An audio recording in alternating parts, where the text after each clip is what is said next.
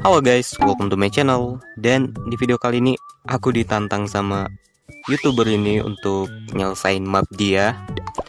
Katanya sih map tebak-tebakan. Apakah aku bisa menyelesaikannya ya? Tapi sebelum itu jangan lupa untuk like dulu videonya dan subscribe buat yang belum subscribe. Oke? Selamat menonton and enjoy the video.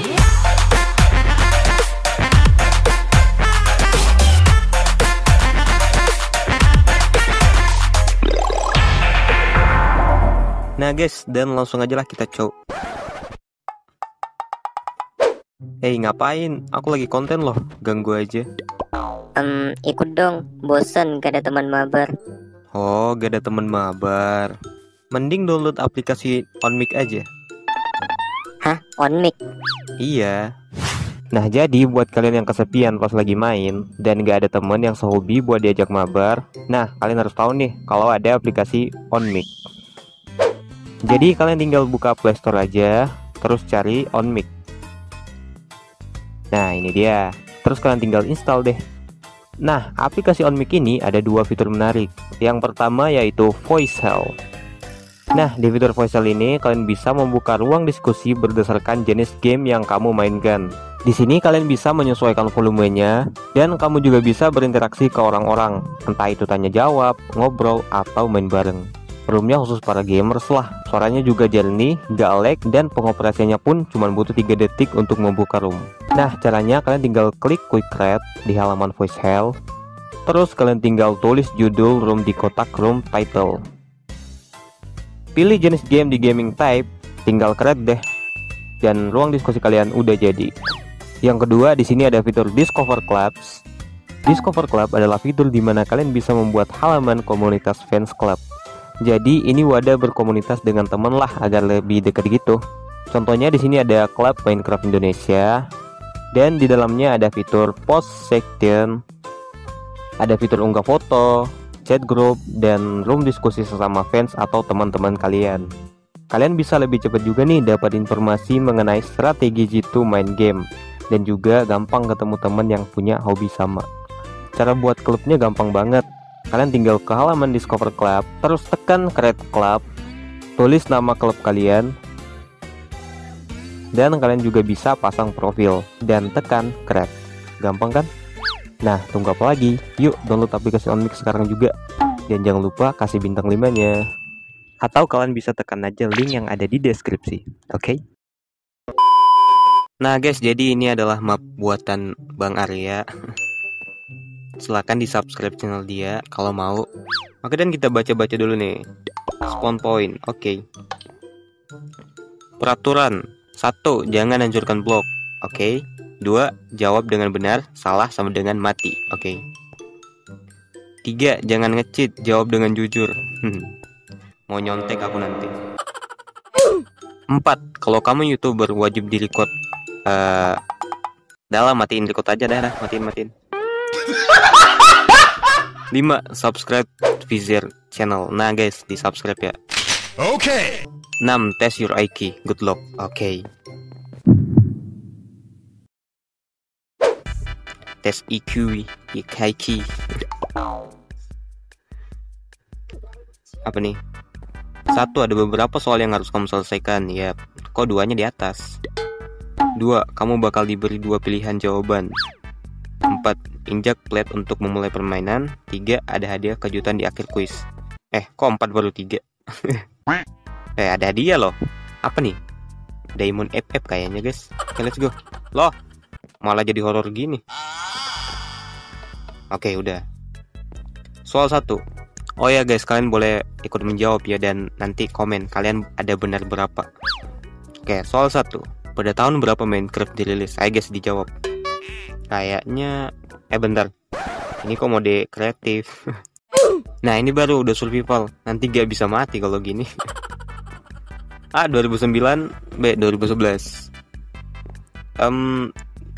2011. Benar kah? Wah, salah guys, buntu. Benar dong. Oke, soal 2. Bagaimanakah cara crafting beacon? A. 4 obsidian, 5 glass, 1 nether. Start. B 5 obsidian, 3 gelas, 1 nether star, beacon.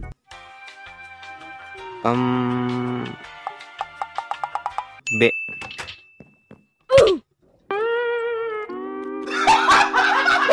Checkpointnya cuma 1. Gak ada checkpoint yang lain apa? Waduh, ternyata B guys. Maksudnya A. Soal 3, Redstone update dirilis tahun 2012. Nggak tahu sih ini. A salah, B bener. Kayaknya salah. Yeay. Soal 4, jumlah XP baby zombie sama dengan zombie biasa. Salah. Bener dong. Sama ya? Waduh, nggak tahu aku. Dan jawabannya ternyata benar ya. Oke, udah soal kelima, tapi gak ada checkpoint. Ulang lagi kalau salah. XP yang di drop oleh Ender Dragon saat mati adalah A 1200 XP, B 1100. A 12.000 XP, B 11.000 XP. A 12.000 XP. Waduh, salah, ngulang lagi nih. Yeay. Pasti kalian pada jawab B, jujur. Soal 6, makanan yang mengisi hunger paling banyak. A cooked beef, B cake. Cooked beef it. Apa ya? Cake, kayaknya cooked beef. Let's go. Loh, aduh, ngulang lagi. B. Terus tadi ini apa tadi nih? A. Terus benar. Aduh, salah. A. Benar. Oh ya, A. Nah, ternyata yang benar adalah cake. Nah, kalian bener gak?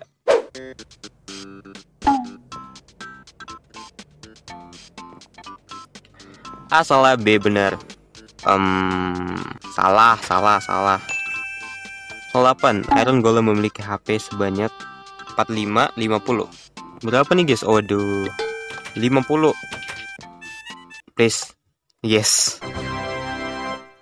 Oke, soal 9, resep suspicious stew. Aduh, aku nggak pernah masak lagi di Minecraft. A. Bowl red and brown mushroom tambah flour.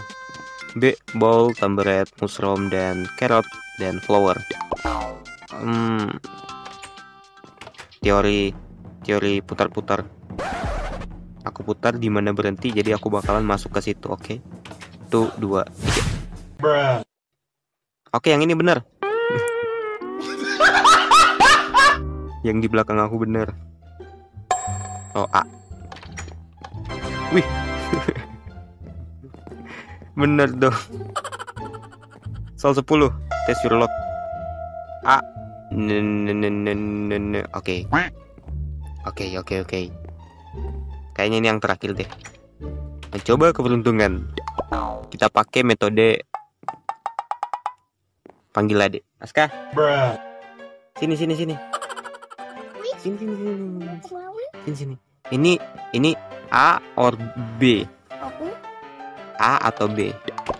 B, tele B. Bukan. Untuk yang ini udah. Oke guys, sudah terlihat. A. Wow. Menang. Celadi. Ya udah. Teori panggil adik. Clear effect. Oke, dan udah menang. Back.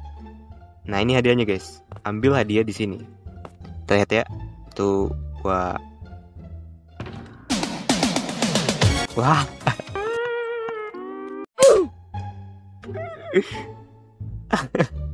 Recrawl block keren.